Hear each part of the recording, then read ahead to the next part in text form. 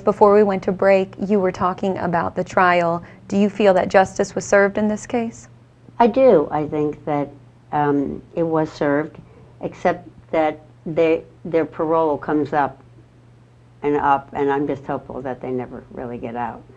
What were they sentenced to, Joyce? I don't know, like their entire life. Okay. For this. And the one man I don't think was really, the one person I don't think was such a terrible person, but the other one, but we don't really know who shot who, so. Because they would never say what really happened. They each accused the other of doing it.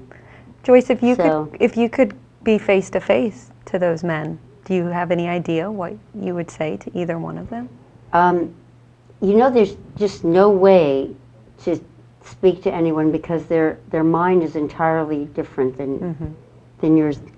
Anybody that does that is in a different realm. Then you can't talk, you can't speak as a person or a mother or anything. It's like speaking to somebody from outer space. They have a different mindset. And so you wouldn't even want that opportunity? I wouldn't. No, I really wouldn't want that opportunity. I think that the people who the prosecutors and the people in the state of New York did a great job, and you know, they were responsible and they caught him, which is pretty amazing. Good. Pretty amazing. You know, we're all very happy. It changed a lot of the lives of my family.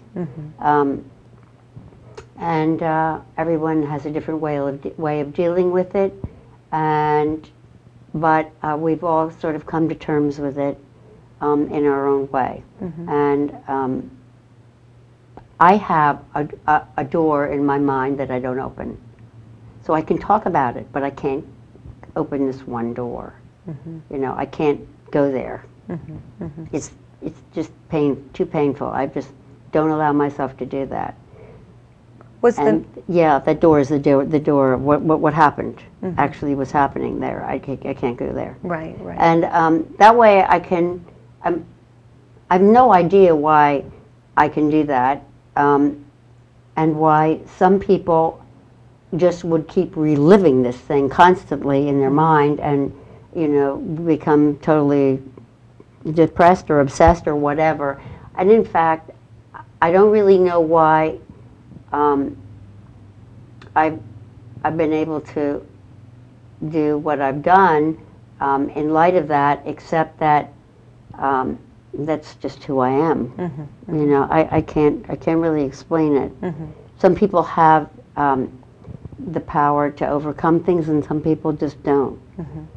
Well, and you had it's personality, maybe, but you don't really know that until it happens to you. Right. Well, you had the power to overcome it. You're a very strong woman, Joyce. I admire you. We don't know how strong we are, but we just can. To me, I don't feel like I'm really that strong. It's just that I continue to go on. My father said once, not about this in this situation, but he said, "You don't look back.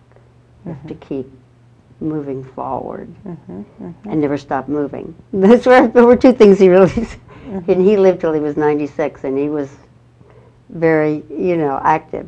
So I try to remember those things. Absolutely. And now, Joyce, you were here in Key West at the time, and then soon after this, you started the Nutcracker Key West. I mean, it was a couple years, but did you kind of find some coping through the situation by doing the Nutcracker?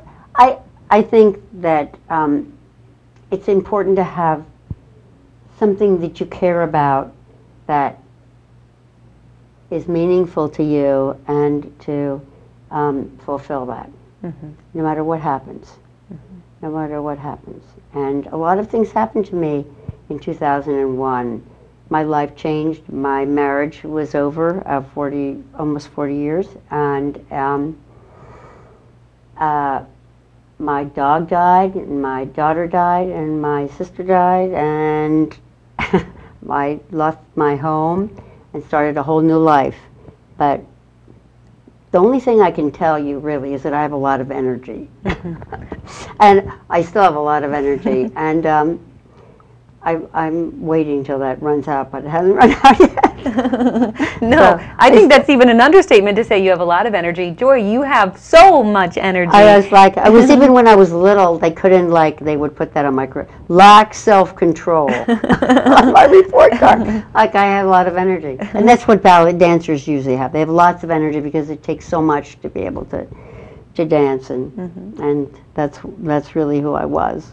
Okay. Now, after the year 2001, though, Joyce, how long after everything happened to you did it take you to get that energy back and to become yourself again? You know, I always had it. I never lost it. In fact, I had more. It was not like I was wired, but like if I just kept moving, I couldn't feel the pain. I think. But then that was a savior too. There's a lot of people who have great tragedies in their life in the United States where they can get the food at the local delicatessen or whatever. You know, they don't have to fight for their very existence. They either overeat, oversleep, or overdrink, go to drugs, whatever it is. They find a crutch. And my crutch actually was occupying, having projects, I think. Well, that's good and fortunate. Interesting thing, kind of an odd way to approach it, perhaps, but that's what I did. When I look back, I can see that's what I did. Well, like I said, it's fortunate for us, though, because then you created the Nutcracker Key West for us. Joyce, it has been a pleasure talking with you this morning. Thank you so much for being on. And Joyce, I think you are inspiration not just to me, but to anyone out there who's lost a loved one. You're living proof that you can get through it. If you don't look at the past, look at the future. Yeah, well, you know, it always comes back, but you can, I mean, it comes back. You're living with that, but you have to keep going in a positive way. Absolutely. Thank you again, Joyce. I'm going to take a quick break right now, but there is still more to come this morning. Stay with me.